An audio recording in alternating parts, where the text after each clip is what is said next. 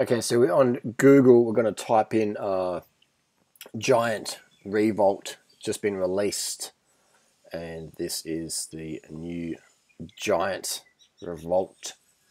Let's have a look here. So this is where are we now? We're on Bike Radar, and we've got the Carbon Adventure machine.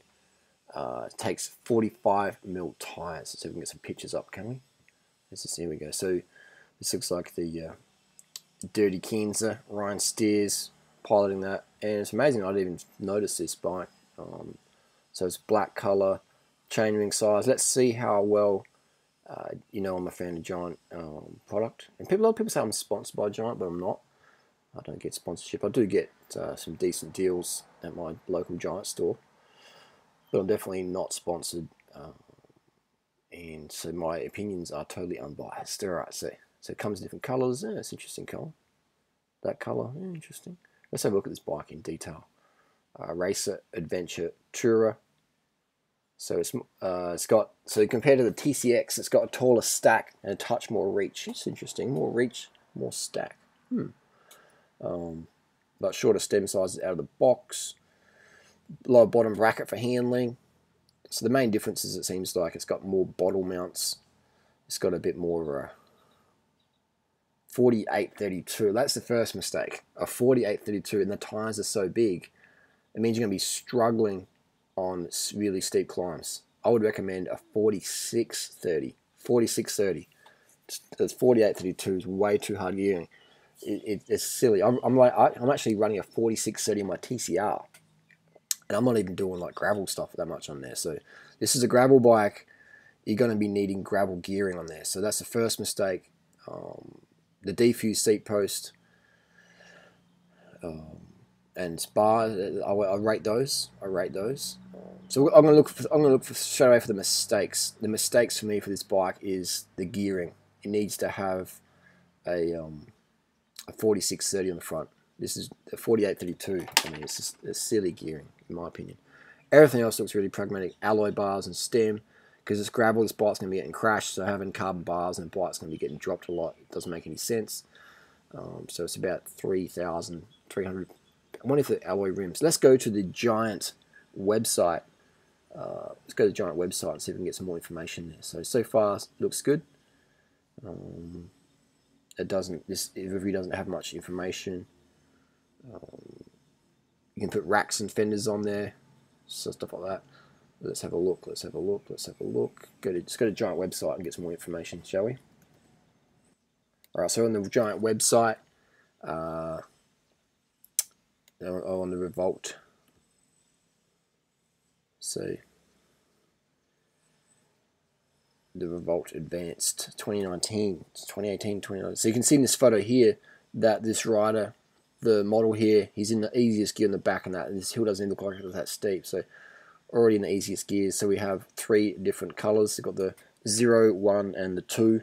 Let's go to the 0 because I always recommend buy the best bike you can afford. It's better to spend extra. So composite frame set, composite fork. I'm not sure if it's a carbon steerer. But let's have a look here. What wheels have we got? Rims, carbon. That's a carbon wheel set. Nice. I do rate the Giant carbon rims. I'm not a fan of carbon rims for clinches because the braking surface is not so good. But for disc, then carbon works fine. You understand your durability is a bit compromised for heavy impacts because carbon can crack where alloy will dent.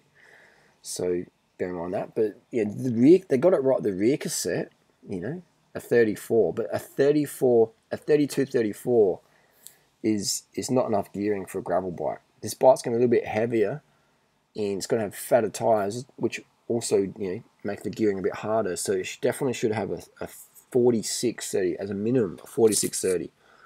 I do fast bunch rides on my TCR with a 4611. So the 46 is all anyone really needs is a big ring, unless you're racing Tour de France or something. I can race A-grade crits in a 46. Like it's hilarious that people think they need more than that. It's hilarious.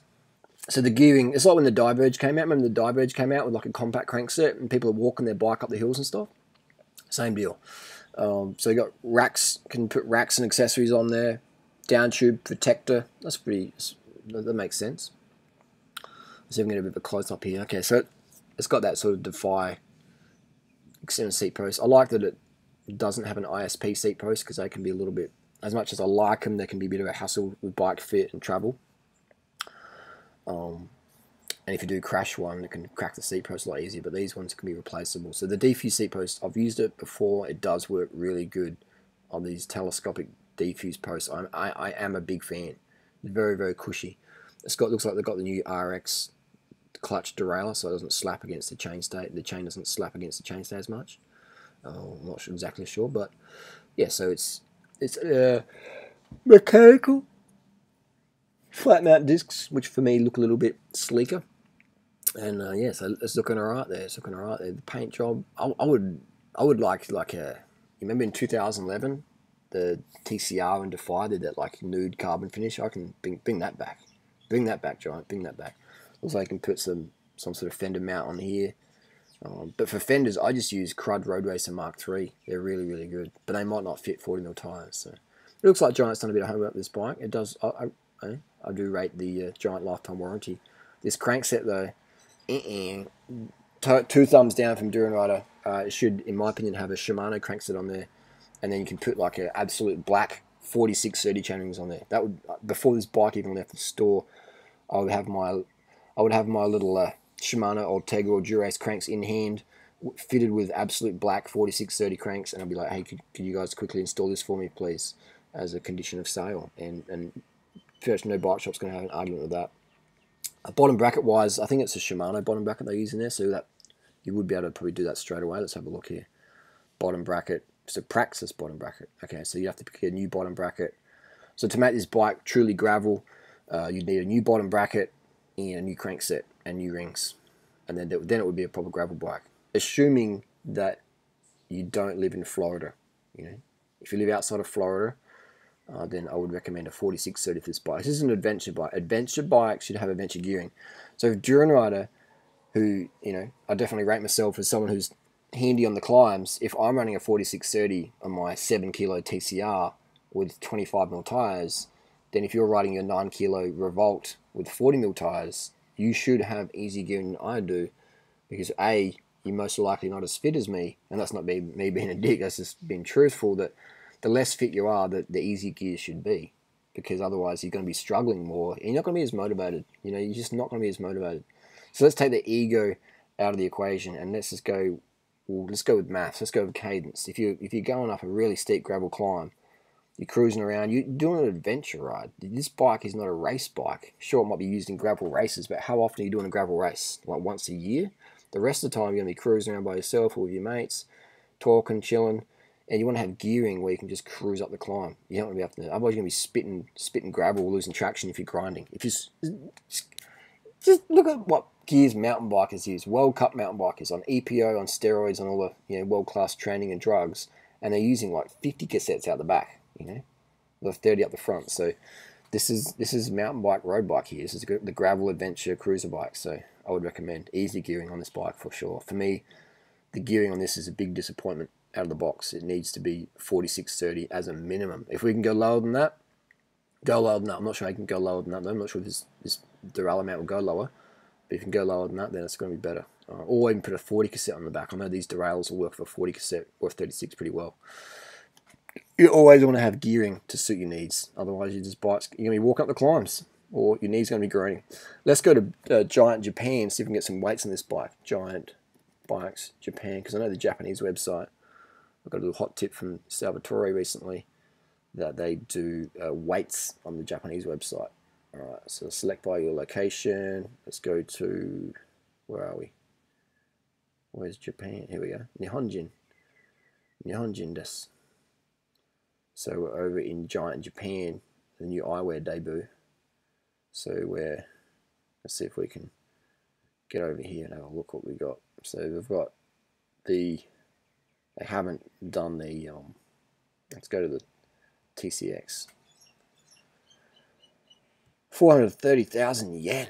Jeez, they're a lot cheaper in Australia, aren't they? So the weight, 7.9 kilo. So with the Revolt's probably going to be, it's going to be just under 9 kilos, I reckon. You know, I reckon it's going to be about 9 kilos. So let's see if we can find the Revolt on the Japanese Giant website. Okay, so we've got something here. So I can read this, so I'm just reading through this now. Yep, yep, yep, yep. Okay, understand that. Yep. There's no link to the actual website yet. So that's just some photos that's on there. You can see here this guy here. This guy's a racer, right? This guy's a racer and he's already in the easiest gearing. So if the racer, you know, the gun rider is in the easiest gearing, and it doesn't even look like a real tough descent, you know, if he's in the easiest gearing in a race, then for me straight away this bike doesn't have proper gearing for the 99% of consumers who are going to be riding this bike who are punters. They're punters. This guy's a racer, you know. He probably climbs as fast as I can climb right now, and he's in the easiest gearing. So, if, you know, I'll be changing the gears in this bike straight away. You know, there needs to be something done in the bike industry where people, you know, I get that because most customers are, oh, 40, 40, 46, I can't be seen riding out of the cafe because people might laugh at me. But go to a gear cadence calculator online and work out your top speed, the average speeds, etc. You know, we're doing like 55k an hour in the bunch the other day, you know, here in Thailand. 55k, sitting on 55, 53. You know, big train, and I'm in the 46, 11, just cruising along. So, you know, it's just it's laughable that people want hard gears these days. Very, very, very humorous, very humorous. But anyway, people suffer from their own ignorance or their own egos. But anyway, I'm getting in this is the real reviews. You're not going to get anybody telling you this shit on YouTube. You're not going to get anyone from the industry telling you this publicly. You know, people might talk about behind the scenes, but you come to my channel, you're going to get fucking real opinion, non-industry biased opinion. And so I like this bike. I think the gear ratios suck, but everything else on the bike, it does look like a nice classy bike. Would I buy one? No, because I have a mountain bike and I have a TCR, and I just do gravel rides on my TCR if I want to, with 28mm tyres on the front. But yeah, so in disc brakes, and it does look nice. Personally, if I was going to get a disc brake bike, I'd get something super light, like a giant TCR disc, and put 28mm tyres on that, and go with that. Otherwise, I would, for me, these bikes, I'd prefer just having a mountain bike. Because, you know, lightweight, giant ecstasy mountain bike, you know, super light, super fast, and it can descend a lot safer. So there you go. But anyway, these days in 2019, 2010, we've got so many bike options. If you want more bike advice, get a copy of my ebook. It's called Durianrider's Lean Body Bible, and the Revolt is actually featured in there. I do rate it, and I do rate the Trek Boon and a few other bikes as well. So if you want a bike buyer's guide, if you're confused what to get for fitness, etc., or you want a short list, then I've updated it just a couple of days ago. It's got the best bike tips. It's got all the best products I recommend. It's like a list of what's the best tires, what's the best lights, what's the best pedals, what's the best shoes, what's the best bottles, what's the best mirror. Got all that. So it takes out all the guesswork. You save yourself thousands and thousands and thousands of dollars buying the wrong stuff. And no one's going to tell you the truth. No one's going to tell it to you like I tell you. When it comes to bike product, no one's going to tell it to you. Everyone's understandably got too much industry bias or sponsors or whatever. I'm going to tell you straight up what I really feel. Anyway, thanks for watching. The Giant Revolt review done. We'll do the Giant Defy next. Actually, I'll probably go to the Giant Defy over the Revolt, which I will list in reasons soon. And that's probably just down to it's a little bit lighter weight. I do like lightweight bikes.